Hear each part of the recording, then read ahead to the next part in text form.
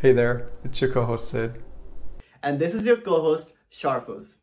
We know that job search is a difficult process. It can be frustrating, it's hard to network, find the right fit for yourself, and it can be a very lonely journey. Here at Careers Uncorked, we're trying to bridge that journey and have amazing conversations with people.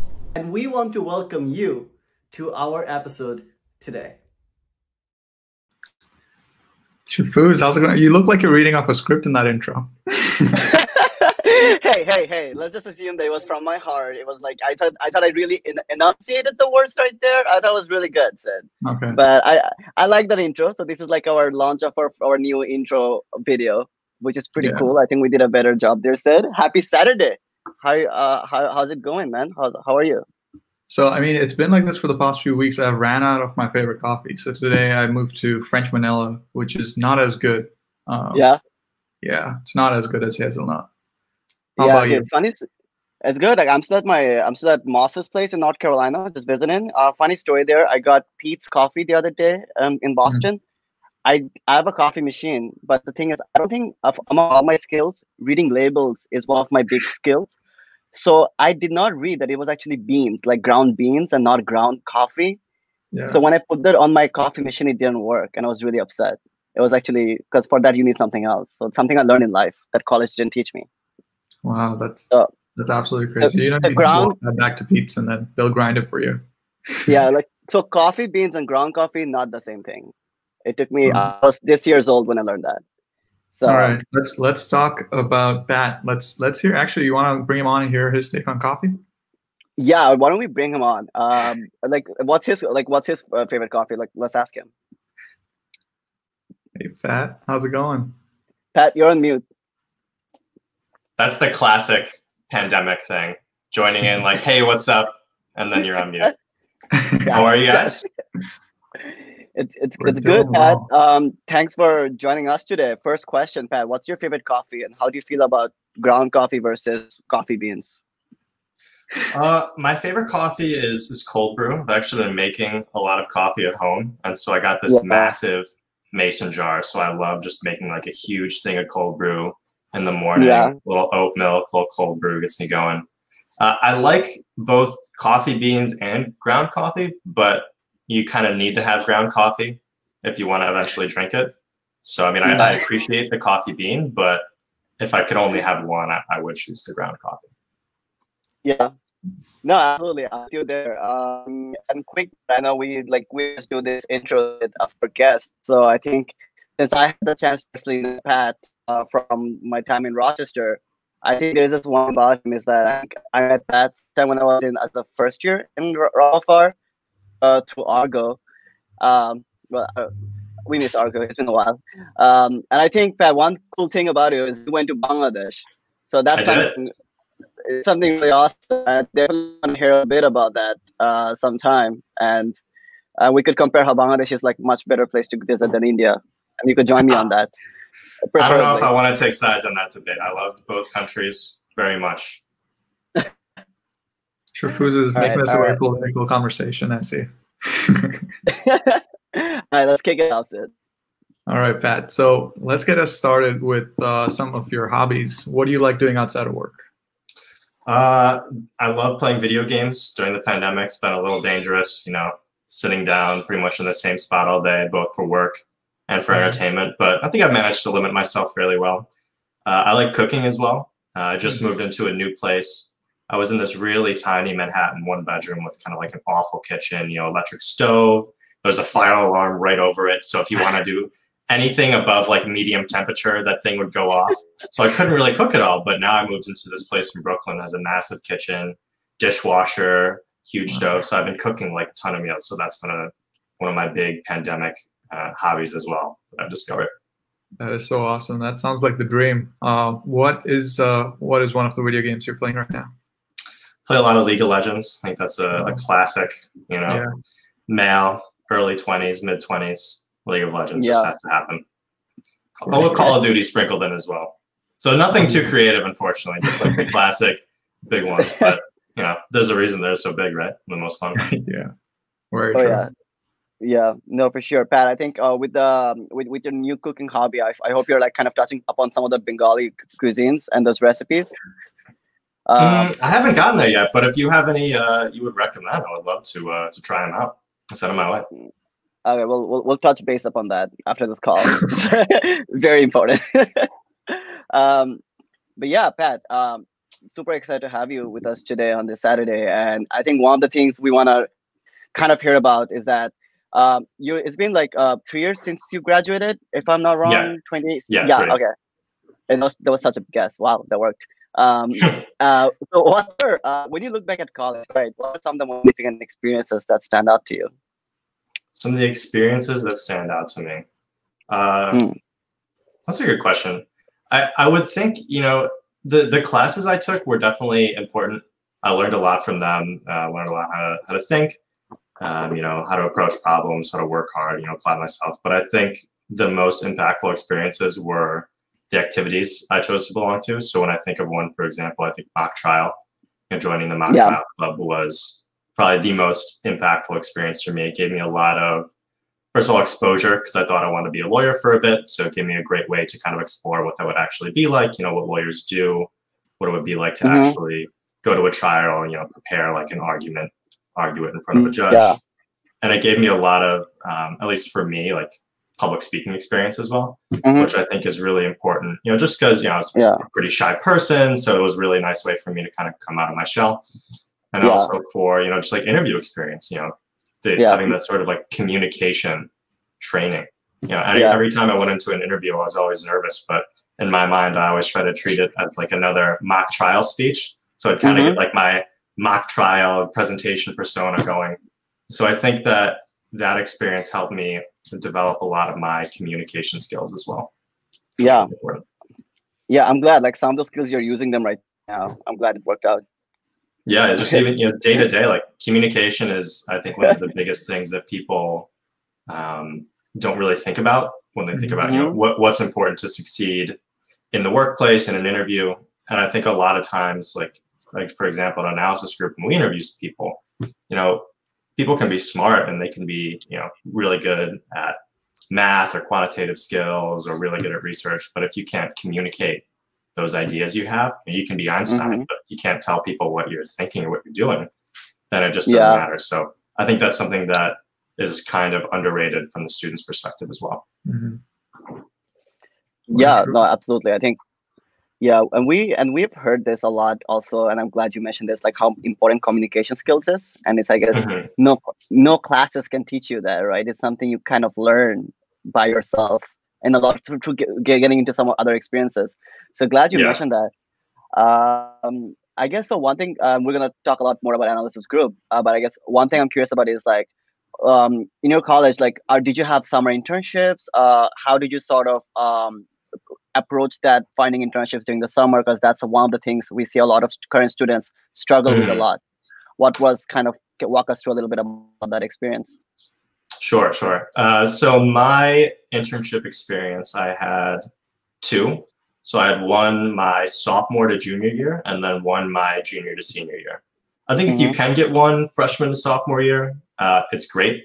You should, but don't be pressuring yourself too much. I think for a lot of industries, it's kind of early, and people don't really expect to see that. So I actually just went back and I continued shining shoes that summer. That was my summer job.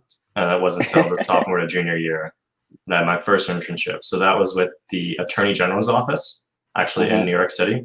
So I was working with the Civil Rights Bureau as a data analyst.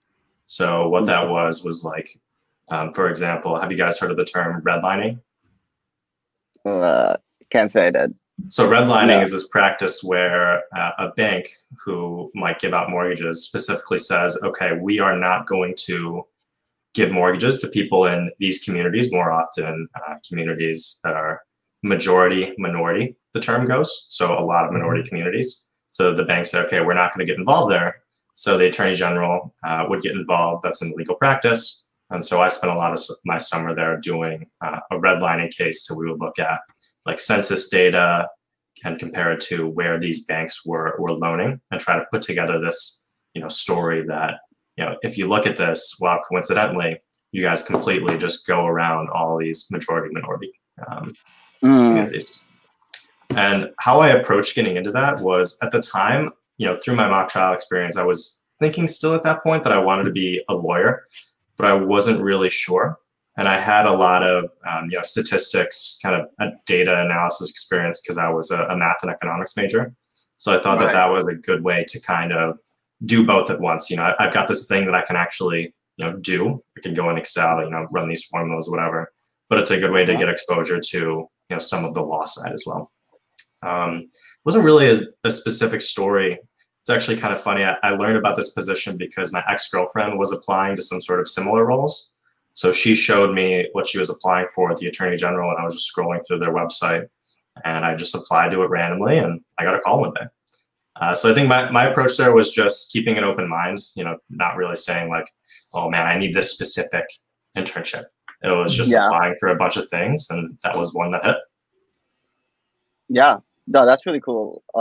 Just like, I guess you sort of like kept an open net, and like you wanted to like try out different things, and you didn't have like a specific thing in mind initially, the early stage. Yeah, and that's kind of the theme of the discovering your passion one step at a time. I think I always kind of kept an open mind. I never thought I really needed to specifically have XYZ experience or XYZ prestigious internship to really make it. It was just I always tried new things and saw what I could learn from them. And so my takeaway from that summer was that, hey, I actually don't want to be a lawyer. I really do like the data analysis. I think I'm more of a numbers guy. So let me try to do something more like that. So the next summer, I ended up doing an internship with AIG, the insurance company. Funnily enough, it was a couple blocks away in the financial district from my old place. So I ran into some of the attorney general lawyers just like out in the street doing lunch, like, hey guys, what's up? I'm back again. So at that point, I was more thinking like a career in finance. I ended up not getting like another internship. I was applying, like every U of R kid to some of the JP Morgan positions that, Gwen sort of brought in. Didn't get any of those, but, life didn't end. You don't always get your first choice, and that's fine. So I did this internship with AIG, and that was another great experience. I was in the commercial FP&A team. So their commercial insurance, providing insurance to, industries such as something like business interruption insurance, something that has definitely come, to the forefront during the pandemic. If all of a sudden you can't operate your business for whatever reason, then AIG is going to make payouts for you. Or say your factory was hit by a hurricane, and your hurricane and the factory is completely wiped out. I think there was a specific term for that, like a specific term for like a really big disaster event. And funnily enough, AIG always said, well, if you put aside these big disaster events, we had a great quarter. But if you include those, we lost like $100 billion. But for whatever reason, they always didn't include these major disaster events. I mean, I guess it makes sense because you can't really like account and predict them as much as like the smaller events. So that was the team I was working in. So it was a lot more like in-depth working with Excel, financial models, FP&A stuff. So like classic corporate finance things as well. Looking at key like ratios in the business and the industry. So it wasn't my first choice, but I got it. It was a good position. I learned a lot. And so I had this kind of mindset, I need to show up, work hard every day, get as much out of it, make sure I secure the return offer, even if it's not something I necessarily feel like I would love doing. And I ended up getting a lot out of it. It's a really cool industry. I can definitely see myself getting back into it one day. But my takeaway again at the end of it was this was cool, but kind of commercial corporate finance isn't really what I want to get into. So I learned a lot. It was a good experience, but time to take that and move on to the next thing. Right. No, that's really cool. You sort of, and I guess that's what a point of an internship should be, right? It should also like tell you what you don't want to do. Exactly. So, and I'm glad that you kind of knew that you didn't like kind of give into it, like you had it, but not necessarily what you wanted to do, but you wanted to like also like strive for what you really want to do, which is kind of cool. Like a lot of people wouldn't want to think that extra mile. So I think it's really important to, whatever position you find yourself in, to always be open to new experiences, because it's always the stuff that you don't really think you would like, or not really sure you get into. You just have to try hard, give it a really good shot, an actual honest college try. And sometimes it doesn't work out and you learn something about yourself and say, okay, this was great, but it's not what I want to do. And then sometimes you try it and you're like, hey, surprisingly, this is amazing. And this is what I want to get into. Yeah, no, absolutely. Yeah. So Pat, my question to you is, what was sort of your mindset going into senior year? So you had this internship with AIG the year before. What was it like? What were you thinking? So around halfway through the internship with AIG, I kind of realized, this isn't really what I want to get into. So the process kind of started, mid that summer, where I knew that, especially for the sort of stuff I'd be interested in, it would kind of, hit the ground running as soon as the semester started. So I was like, okay, man, like I got to get started like ASAP, thinking like what I want to do. So the first step was like reflection, like, okay, I've tried a few things at this point. None of them really stuck, the lawyer thing, not really that, but I did enjoy that internship. AIG thing, I enjoyed the experience. I enjoyed kind of like putting together the Excel financial models, stuff like that. But the industry specifically, the type of work environment, wasn't really what I was looking to get into. So I was like, okay, I like these things. I don't like these things.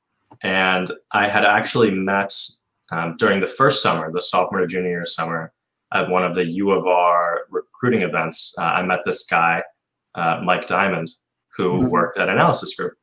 And so, a big part of it is also networking as well. So meeting people, talking with them, making these connections. And at the time when I was talking with him, Analysis Group wasn't really on my radar. I just saw his name on like the sheet of alumni that were going to be there. I was like, hey, this looks kind of cool. So I talked to them for 5 minutes. And then that was that. I never talked to them again after that until the next summer. And I was like, hey, now that I kind of have more experience, I kind of know like what this is going to be more about. I think economic consulting would be maybe a pretty good fit. So I reached back out to Mike, I got a beer with him, and we talked, and I started to think more like, hey, this is something I'd actually really be interested in. So that was one of my options going into senior year. And so when I got back to campus, I was like, okay, I've got the AIG offer, but that's not really what I'll get into. I was kind of more focused on consulting, I think specifically. One of the big takeaways I had from the AIG experience was that I liked doing the sort of analytical work they did, but I think in that sort of FP&A, like very specific role, you kind of become an expert, obviously, in commercial insurance. And I was like, commercial insurance is cool, but I don't want to be an expert in commercial insurance. What I really like is learning about something and, helping, applying some experience that I learned and then, adding value and moving on. So I was like, okay, I think consulting would be a good fit for me. So I was looking at economic and management consulting roles. So that's what I was focused on as I got back to campus. So it was just applying for a bunch of these positions. Analysis Group was one of those positions, did the interview, etc. Gotcha. That's pretty awesome. So just for our audience here and also for my knowledge, what sort of is economic consulting? Like what sectors fit in there? Yeah, that's a great question. It's a really niche industry. So when you think of consulting, you usually think of management consulting, which is, say you own a company and you're like, hey, I've got problems with my sales. How can I turn it around? Or I want to implement this new technology. So it's working with a company to help them solve kind of an ongoing business problem. Economic consulting is a little different. It's more academic is a word that people use to describe it a lot. And the reason is because you're not working directly with the company. Usually you're working in a litigation context. So what that means is, say, for example, Sharfooz, you own a business, you hire Sid to maybe upgrade one of your warehouses, and Sid blows it up. Unfortunately, you didn't have commercial business interruption insurance through AIG, but you still have one asset, which is you can sue Sid and make him pay you. So you sue him, and the question is, Sid has to pay you damages. And how much of damages should Sid have to pay you? And that's a question that you might hire a company like Analysis Group to figure out. So we do a lot of economic and financial analysis in litigation situations. And often we're looking at things that happened actually in the past and trying to figure out why those things happened, what were the drivers, who was harmed, how much were they harmed, and how much should that person maybe have to pay back. And so it's a broad range of things like that.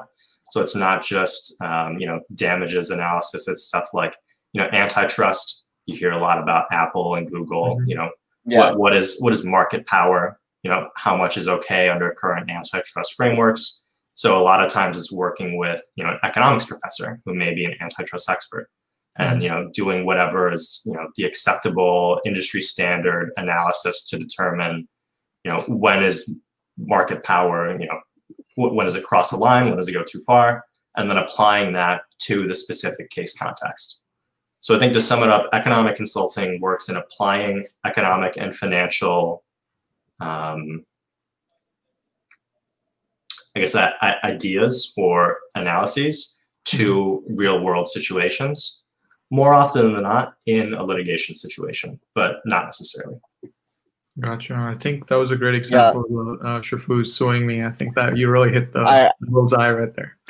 Maybe a little bit of a prophecy.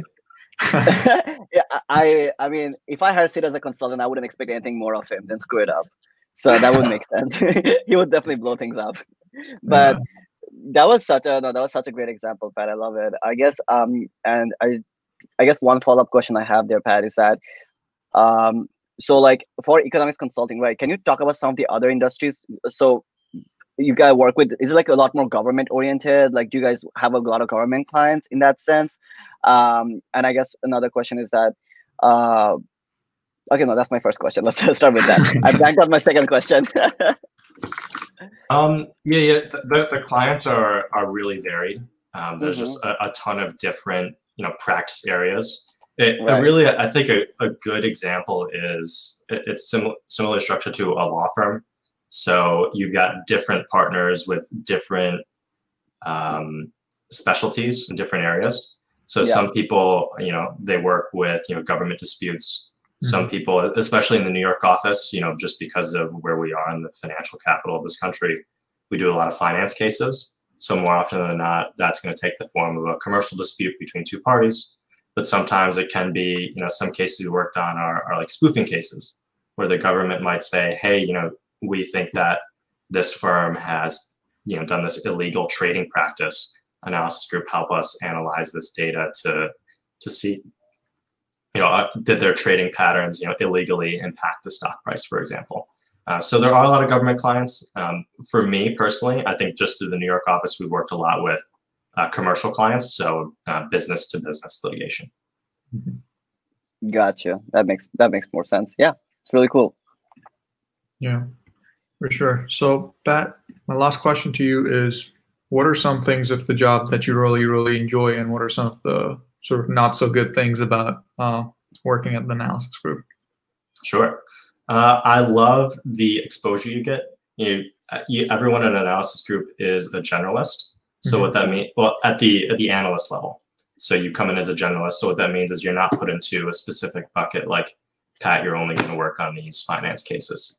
So I love the ability to work on a bunch of different cases. I've worked on government bankruptcies, intellectual property disputes, M&A sort of work, stuff like that, securities fraud. So I've loved being able to get exposure to a lot of different things, learn a lot of different things. And I think that's helped me, in terms of, discovering your passions. I'm not sure what's next, but I think that sort of exposure is something that I really found valuable and something that has helped me, think about what I want to do next in my career. So I think that's one of the best things. Another thing is the people and the culture. It's really excellent. It's a very team-based, very communicative environment. Everyone wants you to succeed. Everyone wants you to do well. Everyone wants you to develop. And people are just nice. There's no gunners. No one's ever going to try to steal your credit for something. If anything, people, give me too much credit.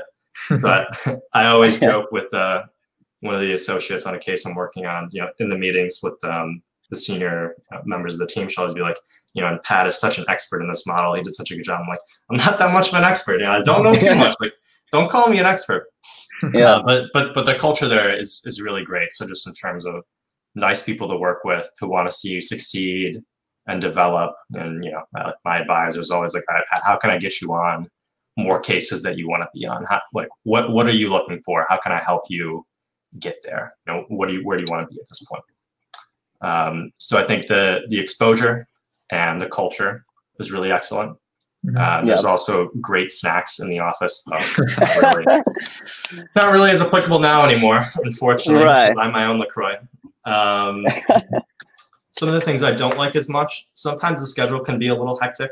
I think, like with all consulting, it's very come and go. So right now I'm in kind of a downtime where I'm honestly not that busy.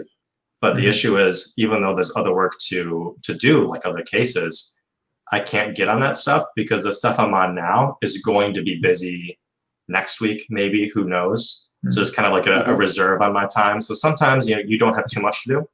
And then sometimes right before a deadline, you've got a little too much to do and the hours can get a little late. But that comes with the industry. And I think, especially now, another thing I don't like as much as a third analyst is I feel like I've kind of matured. I'm ready to move on to the next step in the management ladder. So sometimes, there's tasks that are just kind of like a little mundane, but at the end of the day, these are the things that have to get done. No one likes every single aspect of their job. There's always tedious tasks to do. So you just gotta roll up your sleeves and do it. You can't really complain. Would I like to not do those things? No. And sometimes there are some tedious things to do, but that's just the way it is. And really, whatever career path you're going to get into. Right, sure. Yeah, no, for sure. I think I think my manager was also telling me the other day as well, like about half of your job is like doing all the things you don't like to do. There's like a lot of grunt work and you kind of want to go through them to do all the more exciting stuff. So I think I think a lot of college students don't sort of get that unless they get into the industry. There's like a very romanticized version of these careers, right? Like being a consultant and things like that. And speaking of which, I do have a short follow-up question, Pat, is that I remember like during college, Analysis Group was a really hyped up company in UFR, and like a lot of students like really like try to explore opportunities there, especially in economics consulting. And I've noticed a lot of econ students sort of as myself as well, sort of kind of explore that more. So do you think there's like some skills, either if it's academics or some sort of background, which is more suited for consulting, like a place like Analysis Group, compared to a normal other kind of consulting that we're more used to? Would you say there's like an ideal background per se? Yeah, I can tell you just pretty much basically what we look for when we hire at the analyst level out of college. I think one of the first things is a high GPA. Especially because our work is kind of a little more academic. We look for people who, more often than not are economics majors, though that's certainly not a disqualifying factor if you're not. We hire non-econ majors all the time. But because, we're doing a lot of economics work, if you are an econ major and you've got a high GPA, means you enjoy your economics classes, you're good at them. So that's kind of one of the big factors we look at. So GPA, you got to keep that up if you're looking to get in the industry. Communication skills is another big one. That's going to come across more in the interview, but it's kind of along this lines of, we can teach an analyst how to do the Excel modeling. We can teach them how to write a nice memo, but, if they can't communicate an idea well, that's a little harder. And I think another big thing to help you stand out in your, cover letter and application is just know what economic consulting is. I think a lot of times people are confused because it is more of a niche industry. I can't tell you how many cover letters I've read that are like, I really want to get into management consulting and I'm excited for this group. I'm like, well, if you want to get into management consulting, this isn't the place. So just differentiating in your cover letter that you know what economic consulting is. Yeah. Working, with the, more often than not, in a litigation context, working with expert witnesses to help them develop expert reports for these lawsuits, stuff like that. That's a big one. So to summarize, it's, GPA, communication skills, that's more for the interview, knowing what economic consulting is. And I think another trend we're looking at is we have seen a lot of coding in our cases. So if you do have any statistical coding experience, like with the more classic SAS or Stata, or even with Python or other programming languages, that's another boost to your resume that we see. That's really cool. Thanks for explaining that in such good details. I think I'm glad I asked you this I finally realized why I never got an interview at AG. That wasn't my fault, Sharfuz. I'm sorry. Yeah, I know. But everything is clear now. Why I never got the interview in the first place, huh? I'm glad I asked. That was just a selfish question you tossed in there. I just wanted to know, man. I just wanted to know why I never got an interview. Yeah, and I think another thing I can add there, one thing that is nice about the industry is it's a little more egalitarian than like management consulting. Now, if you want to get into a top management consulting firm, usually you do kind of have to know someone there if you're not at a target school, and usually U of R is not a target school for a lot of these places. But my experience, I think, I had a good GPA. Economic consulting was, so I wrote that in my cover letter, and I had some sort of coding experience. So I just went to Vault.com, economic consulting ranks, moved down the list, applied. And I heard back from a lot of places where I just didn't know anyone. It was just a random application through the portal. So I think that is one of the pieces of news about it, where it's not necessarily driven so much by your contacts, but rather by your personal ability, which is kind of nice. Especially for a school like Rochester, which doesn't always have the best contacts for these companies. True. Yeah. No, for sure. I think that's such a great point there. Pat, thanks for sort of walking us through your experience at AG and sort of giving us a little bit of the inside scoop there. I think the other big part of our conversation today that we're really excited about, which is sort of the angle of the topic, how to discover your passion. And I think this is something we hear a lot about, but it doesn't get talked about as much because students are always like, okay, what are we doing with career-wise? There's academics, but then it's also like, what are you passionate about? So I guess to kick things off with that, when you look back at college, what were the things that you did to find out what you were passionate about overall? Yeah, I think a lot of it is the stuff we talked about, in terms of like career passions. I won't tell you about my passion for video games, although that is another topic we could fill an hour on easily. But doing stuff like mock trial, like I never thought I wanted to be a lawyer. It was actually a funny story. Freshman year, kid on my hall comes up to me. He's like, "Oh, come to this general interest meeting with me." I'm like, "Oh no, I don't really want to." And he's like, "Oh, I hear there's a lot of girls there." I'm like, I can check it out. I can see what's going on with mock trial. And I never thought I wanted to be a lawyer. It was never on my radar, but it seemed kind of cool for me. So I went for it, and I stuck with it. And same thing kind of going into college, and I thought I was going to be a doctor. But that was the plan. And it came time to sign up for classes, and it was like biology, chemistry, and I just asked myself, can you really see yourself doing this? And the answer is no. So I just kind of followed my interests. Economics, I didn't really know where it was going to take me. So I think a big part of it is doing stuff, even if it's not necessarily what you think is the best for your career at the moment, and just kind of going with it. I think a lot of kids, at the U of R and other places, they focus on, I got to get this internship. I got to get this job. And a lot of times, and I know from my experience of going into internships and jobs, you don't even know what that position is really until you start. Like analysis group, I had like a good idea of what economic consulting was, but I didn't really know until I started the job.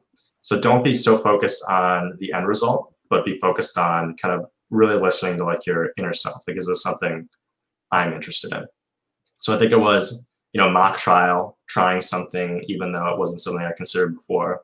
It was going into these random internships that wasn't really sure, and being honest with myself and saying that, this isn't exactly what I'm looking for, but this is something I've learned from myself from these experiences. So mock trial, the internships, just taking classes that I thought were interesting, doing projects that I thought were interesting, stuff like that. Yeah, well, no, that's a really good input. Yeah, I remember like you being some kind of a legend in mock trial back when you were at school. I peaked in college on the mock trial team. So it's just been downhill from there. Okay. You picked it. Yeah, I think I never went to a mock trial meeting, but I heard the word kind of flew around of your like legendary some stories, man. So that's something. I guess like so. And this might sound a little meta, I don't know if that's the right word to describe it, but you mentioned mock trials, internships, and about how you realize those were your passion. So I guess the question here is that, when you're a student, you're doing all these things, right? You're doing, maybe you have other club activities as well, classes that you care about to some degrees.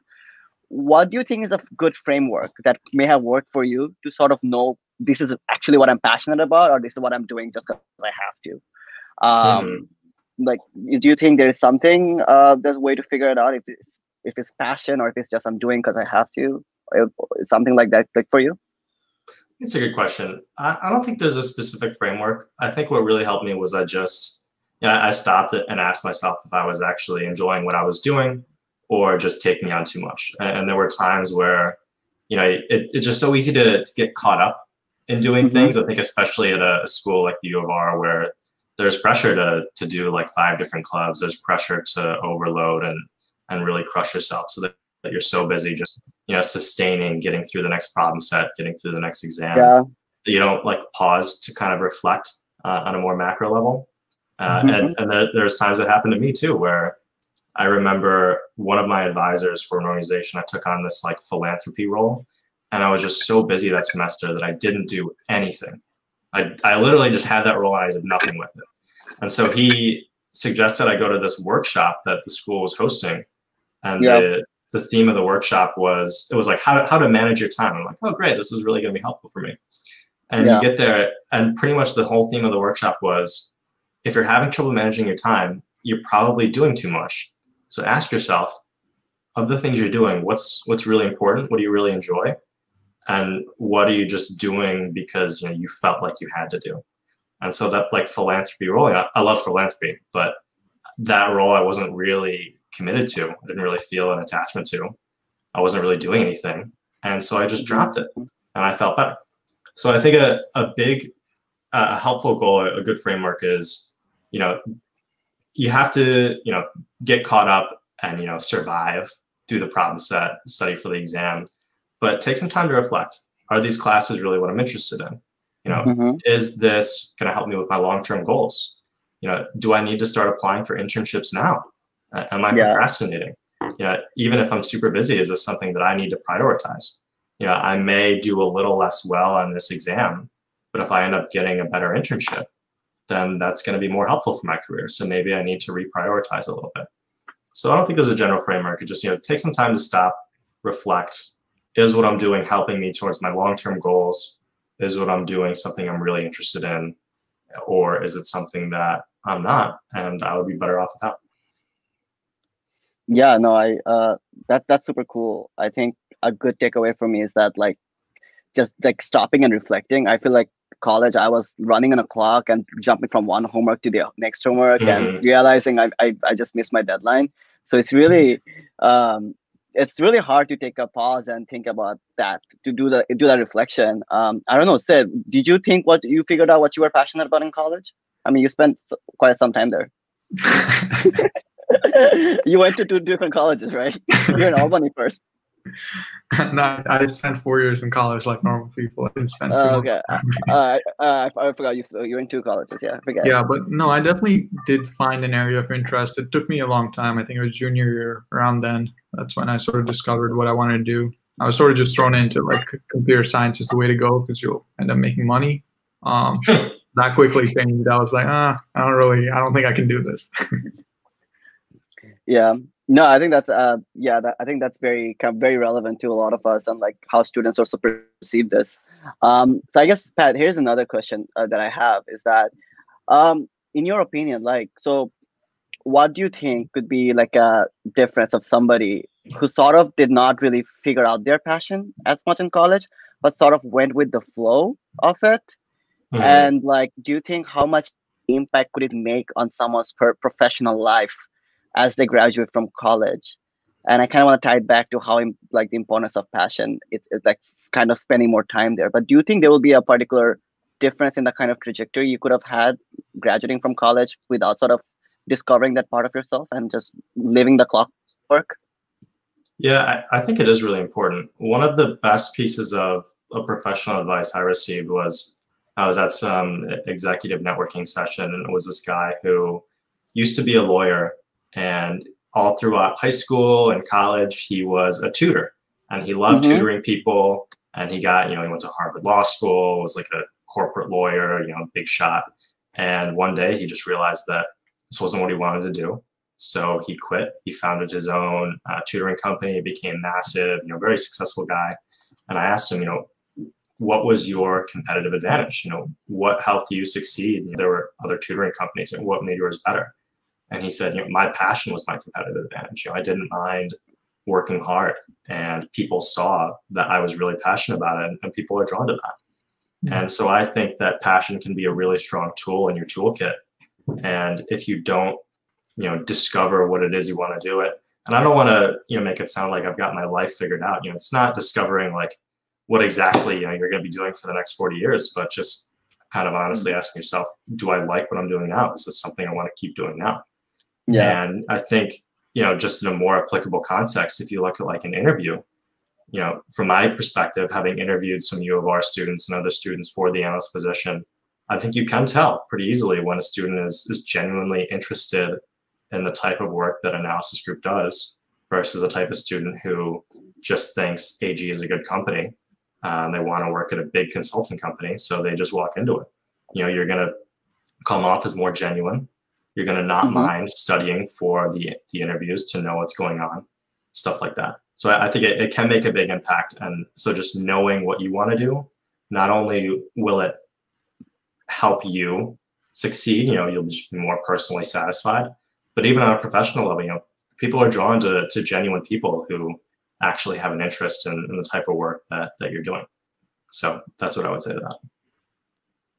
Yeah, that's a really good insight. I guess at the end of the day, it really shows that who is really passionate and who's just kind of walking into it. And I guess you've done a lot of career fairs at UFR, so I guess it kind of was kind of obvious to you as well, talking to students. Huh? It's super obvious when a student comes up and like, wow, economic consulting, like that's really cool. Like, so you guys do securities fraud cases, like so you look at this sort of thing. It sounds kind of nerdy, but you can tell it. And I love talking to those people, and I love like explaining what analysis group is. And then you have students who come up and they see consulting. They go to Vault and they see, maybe they do that, maybe they don't. And they see it's a big company, like, oh, big consulting company. Let's walk up and let's get it. And I don't like talking to those people as much. Pat's got his pick. He doesn't talk to those general consulting folks. And I mean, that's part of it. So, I was one of those people too, for a lot of times, walking around, figuring it out. Yeah. So not to disparage that group, because I used to be a part of that group. What I'm saying is you can't be in that stage forever. And if you really want to make it to the next level, you got to get to the point of, knowing what you want, and then, combining that with doing the research on these companies to, make yourself stand out. For sure. Completely agree. All right, let's jump into the last segment of the session. It is a rapid fire. Are you ready? Okay. I see Pat getting up in the seat. He's like, oh my God. I'm sitting up, sitting back. All right, so I'll get it started and then we'll jump on to Sharfu. So the first question, Pat, is what is your favorite travel destination? I like Mexico a lot. I've gone to Mexico a couple of times the last couple of years. Very close to the US, very cheap, very warm. Unlike Rochester, it's a great spot. I think that's the first place I go as soon as pandemic kind of subsides a little. Gotcha. Nice. I'm right around the corner. I'm in Texas. Ah, nice. you could fix it up on your way. Yeah, I'll be driving down from New York City. I'll grab you. That'll be quite a drive. All right, Pat, next one. Something that not many people know about you.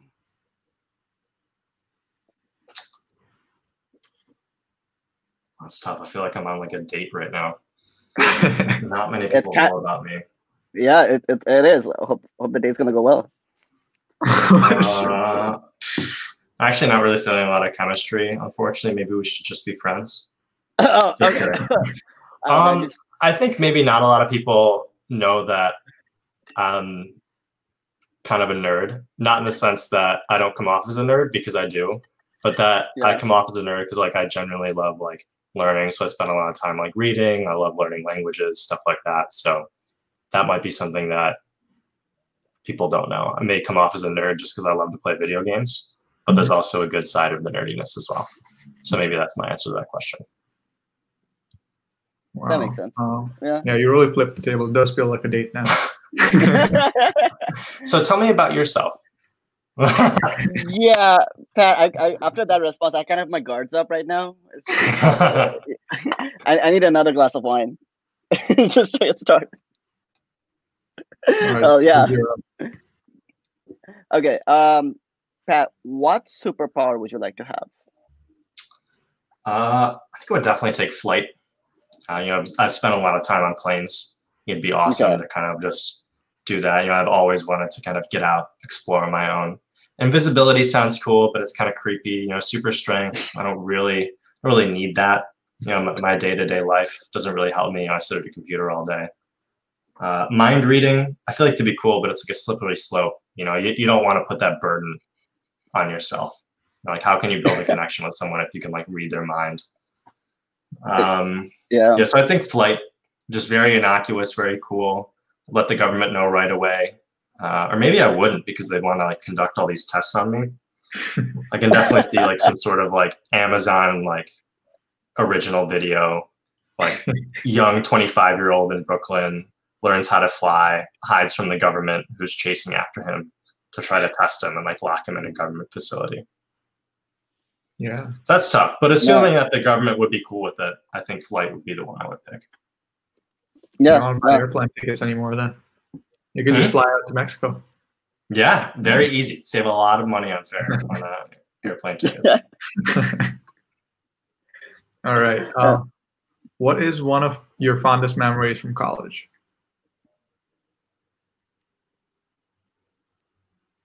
I think it was the first time doing a big mock trial speech my freshman year. I was just very nervous, practiced so much for it, so many hours standing in front of the mirror, like yelling at myself about how this girl, pushed this button to kill another person on a roller coaster.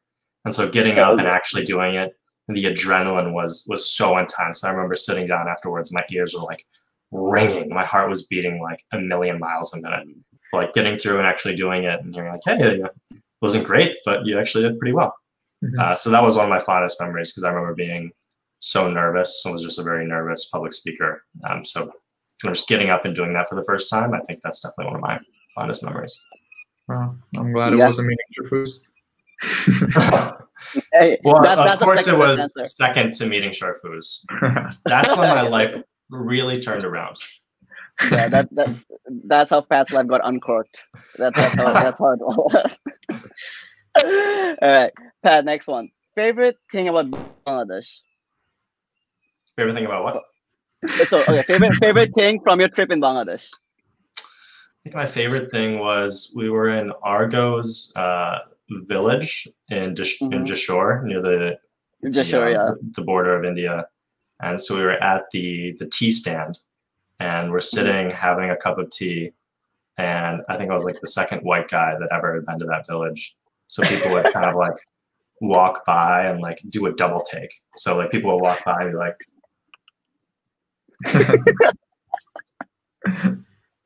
And so it was really interesting, just being there and kind of like just immersed in the environment and connecting with people, and would sit down and talk with them a little through Argo. It was really awesome. Did they take photos with you? Did they like pretend you're like a celebrity or something? No one took any photos, actually, and they all had iPhones, so I am a little offended. Those are like those aren't the original iPhones, but they're still iPhones, I guess. Yeah. All right. So last one. All right. Who is your favorite co-host, Sid or Sharfuz? It's a very intense competition going on, Pat. You have like a leaderboard chart. Oh, really? That's interesting. Yeah. You can't mock trial this. You gotta pick. I think I have to pick Sharfuz. I'm sorry, Sid. And personal connections completely aside, this is like the first time we've ever met, and I'm not taking that into account. I like Sharfuz's energy. He's got a little bit of a goofiness, and then kind of rides it. Yeah. You guys have like a very like Penn and Teller sort of vibe going on. Sid is like the calm, serious one. And then Sharfu was just kind of like goofing around, like, I didn't know you had to grind coffee beans. That's I like that. I like that. Yeah, so that kind of goes into my point board. So I'm glad about that. I was kind of trailing behind Pat, so I appreciate. I needed that point. But yeah, Pat, thanks for being such a great sport. And this is some really great.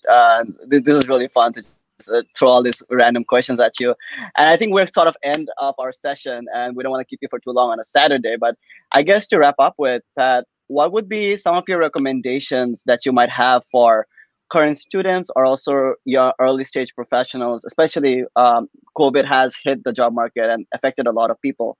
Would you have any recommendations as people are sort of searching for their professional goals, either a first job or trying to find a new job, or people who got laid off? What do you think? Yeah, so first of all, let me say that it's been a pleasure chatting with you guys. I know that this resource would have been helpful to me when I was a student. So I hope that this can help some people out there who are trying to figure out what they want to do and if economic consulting may be right for them. In terms of general goals, so just putting the pandemic aside for a moment, say you're a student right now, I think the biggest things you can do is, if you want to get into economic consulting, keep the GPA up. Do some research on the industry, just make sure, learn about the type of cases that these companies work on.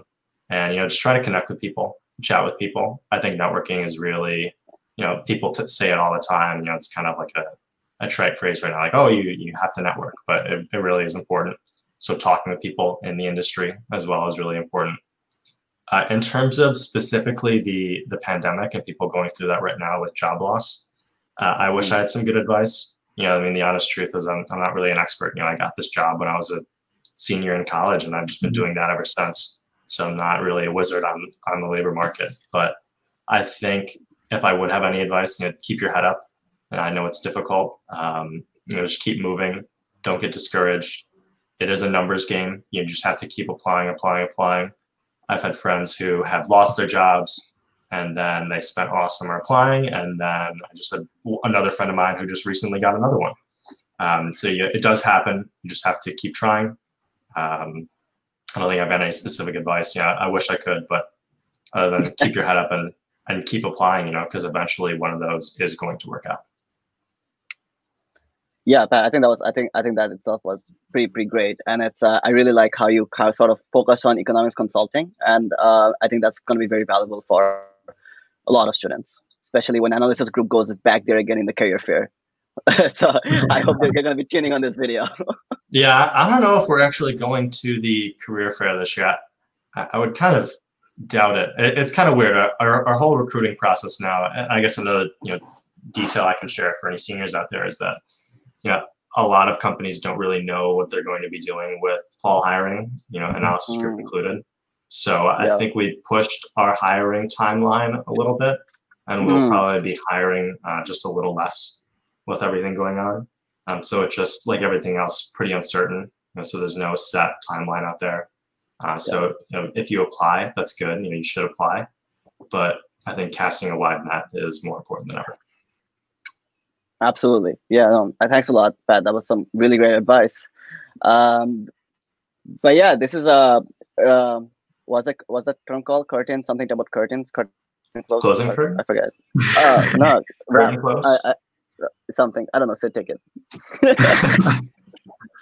I love when people take that. All right. Well, thanks so much, Pat, for being here. I think it's awesome. We learned a thing or two about economic consulting, which is always awesome. And again, it's nice to be with a fellow UFR alum. For people tuning in, make sure to check out Patrick's LinkedIn. It's the first time I called you Patrick along the whole call. Yeah, either one works. That was my bad. I'm so used to calling him Pat. I just wanted Pat. I should have been Patrick. But yeah, go follow him on LinkedIn. Check us out on our LinkedIn page. We will be posting more such content. And closing thoughts from Sharfuz or Pat? Yeah, Pat, again, thank you so much for the time. Really, I think this was really great. We had a lot of fun and really appreciate it. And looking excited to catch up with you in New York when I'm there again, when the world is a little better. Yeah, excited to see the new place. But Pat, any closing thoughts to wrap it up? Yeah, I think like I said earlier, great talking with you two guys. And, I hope this was helpful to someone out there at the U of R or otherwise who's interested, maybe just kind of exploring what they want to get into. And I'm happy to chat, answer any questions. So, feel free to connect with me on LinkedIn, shoot me a message. Awesome. Right. Thanks a lot, Pat. Hey, you. Hey, you. Yeah, you. We want you to join our community. You do? Join us by hitting that subscribe button to stay up to date with all the awesome content we have in store for you. Oh yeah, and one more thing. Make sure to smash that like button. No way, actually, destroy it. We're millennials, we love seeing likes. Catch you next time. Whoop-ow!